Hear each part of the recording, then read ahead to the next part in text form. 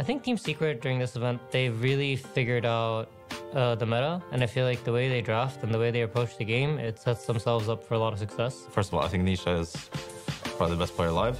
I think he's incredible, and I think he deserves all the success that's coming to him. And I think the same can be said for Puppy. They have good players. I mean, I think they have like the best coach I've ever played with, seen. So after a rocky year and a few switch ups, I think they found like a group of players that actually click very well. They seem to understand their team very well and how to best utilize the players and how to get everything out of all of their players, really.